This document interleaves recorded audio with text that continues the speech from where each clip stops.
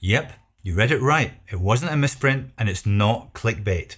I do actually take 1,000 milligrams of melatonin every single day. Sounds crazy, right? To be taking over 300 times the average 3 milligram nightly dosage in a single day. But maybe not after you hear my reasons, because they're actually based on the latest research studies from the rather brilliant research scientist and leading melatonin expert, Doris Loh. As a result of her groundbreaking melatonin dosing protocols, my personal health and well-being have reached new highs. I sleep better, I look better, I function better, and at age 64, I've regained the daytime energy levels of my younger self.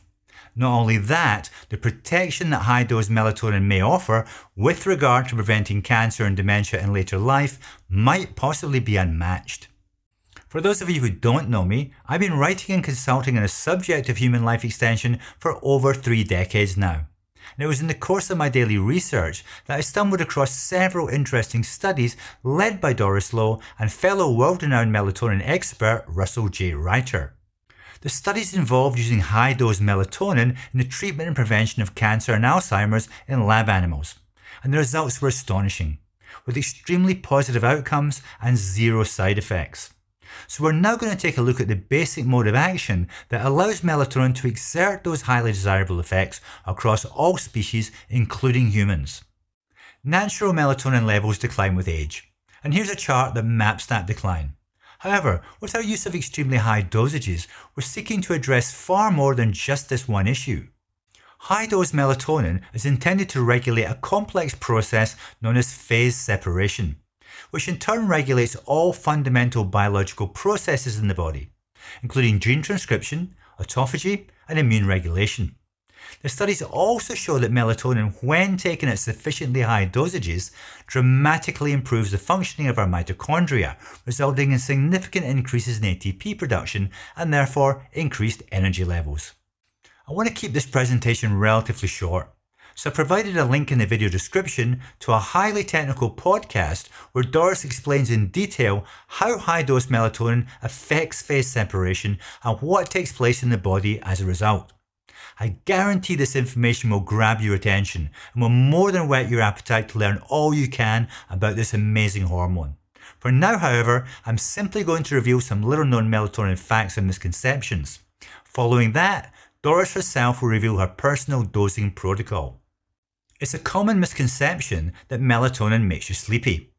The reality is that it's not a soporific, and it can be taken daytime without adverse effect, which is important, since the relatively high dosages we're discussing here are required to be split throughout the day. It's also important to understand that there's no negative feedback loop with melatonin at any dose, which means it cannot interfere with your body's natural melatonin production. Now, for melatonin to effectively aid in the sleep process, all light sources need to be removed, although there are 2 exceptions, and that's moonlight and red light, both of which are fine and will still allow melatonin to work its nighttime magic. Most people think that glutathione is the most powerful antioxidant made by our body. This is actually incorrect. Melatonin is in fact a significantly more powerful and efficient antioxidant and pushes glutathione into second place, which helps explain why melatonin is considered to be a master regulator of inflammation. It's also commonly believed that melatonin is only produced in the pineal gland, whereas in reality around 400 times more is produced in our gut. Interestingly, oral ingestion of melatonin suppresses our bad gut bacteria while proliferating the good bacteria, which can only be a good thing. Unfounded warnings on the dangers of melatonin are often pushed by health influencers who have failed to dig deep enough into the research and are quite simply regurgitating the same words spewed out by a multitude of carbon copy health news outlets. Melatonin has in fact been proven to be totally non-toxic to cells, and as I already mentioned, it will have no effect on your body's natural production at any dose. Now, there's some credible data that melatonin supplements should be avoided before reaching puberty. However, in adults, there are no dangers other than contraindications with certain medications, so always check with your doctor first if you're unsure. Regarding any minor side effects, morning grogginess can be an issue for some. However, as Doris Loh will explain later in the presentation, this is usually as a result of pre-existing mitochondrial dysfunction, which is actually often overcome by increasing the melatonin dosage. Another commonly reported minor side effect is more lucid dreaming, and this is certainly something that I experience every night now. In my case, it's almost like taking part in a different movie every night. It feels very, very real. And the storylines can be extremely complex and imaginative. It almost seems like some dormant part of my brain's been unlocked, and I have to admit, I now really look forward to my dreams. The high dose protocols that I'm going to outline shortly are aimed at mature adults, and are intended to improve mitochondrial function and to prevent cancer and dementia. However, there's also several other benefits that melatonin provides at any dose, high or low, and these include the following. I already mentioned that melatonin suppresses bad gut bacteria while simultaneously proliferating the good bacteria, and this can benefit a range of gut issues.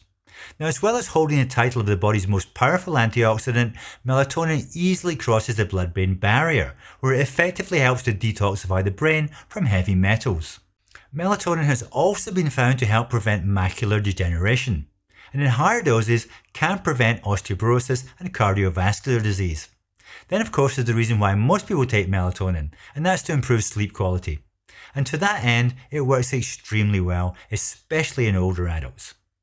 I currently take 1000 milligrams, 1 gram, of pure melatonin powder daily, taken in split doses. I take 500 milligrams before bed, and 2 doses of 250 milligrams spread over the afternoon and early evening. Now, in no way is this a recommendation to copy my dosage. I'm simply telling you what has worked well for me. Although I should point out that where high dose melatonin is concerned, my dosage is actually very conservative. For comparison, here's a short clip of Doris Loh revealing her own personal dosing regimen. Okay, I don't measure my melatonin, and I take certain amounts at specific times, but I will take more if I find it necessary. Let's say if I'm tired. Now, people say that if you take melatonin, it makes you sleepy, but that's not true. If your mitochondria work, you take melatonin, it gives you a lot of energy. It's an energy booster. So I have like a jar of melatonin and a little spoon, and I will just take a little scoop and just put it in my tongue whenever I feel like it. And that's all. But to answer your question, I would say I take at least 2000 milligrams, sometimes more, 3000. Yeah, but I don't count. Next, we have a short clip of Doris responding to a question regarding the most effective melatonin dosage to prevent cancer and dementia in healthy individuals. Her response relates to the average 50-year-old in good health with no mitochondrial issues who consumes a balanced diet and regularly gets at least 7 hours of sleep. So to answer your question, I will have to make some assumptions. So I assume that the person is about 50 years old and you want to prevent neurodegeneration and cancer. I would take at least 180 milligrams per night. And I would increase it by 100 milligrams every year as you age. And that's how I would do it. Finally, Doris was asked a question by the podcast host regarding issues with extreme morning grogginess following elevated dosages. Her response may surprise you. But I wake up absolutely less energized, just groggy, and so I've been able to just use a low dose of like 5 milligrams, and it usually is great for me. Now, Monica, my wife, can take 10 times that dose and have no issue whatsoever. Now, granted, we're not taking powder in the way that you recommend it. We're just taking like a doctor's formulated version of melatonin. But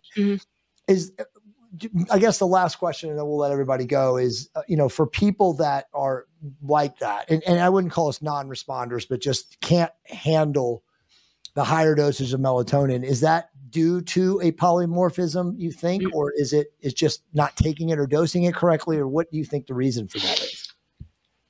People who have difficulty with sleep usually have issues with their mitochondria, because sleep is not affected by melatonin per se, but more affected by the balance between ATP and ADP. So if you find yourself waking up at a lower dose of melatonin, I suggest you try 250 milligrams tonight and see if you sleep through. Because Well, see, I don't have a problem sleeping. I mean, I sleep like a baby on it. Okay. It's just the higher the dose that I take. What is the highest you've ever taken? I think the highest probably is 50, nothing compared to what you guys are recommending, but like 50 milligrams probably. Yeah, that's like nothing. You need to try a dose like 200, 300 Sure. and see if you wake up energized. Because as soon as I wake up, it's like I'm ready to go. I'm on rocket fuel, you know. Yeah. And my wife is like that too. And I will do that actually. I will do that on Friday night though, because tonight I got to get up. I got to wake up early for a plane flight. If this presentation has sparked your interest in high-dose melatonin, then my job is done here. Let me know your thoughts in the comments section, and as always, take care, be healthy, and see you again soon.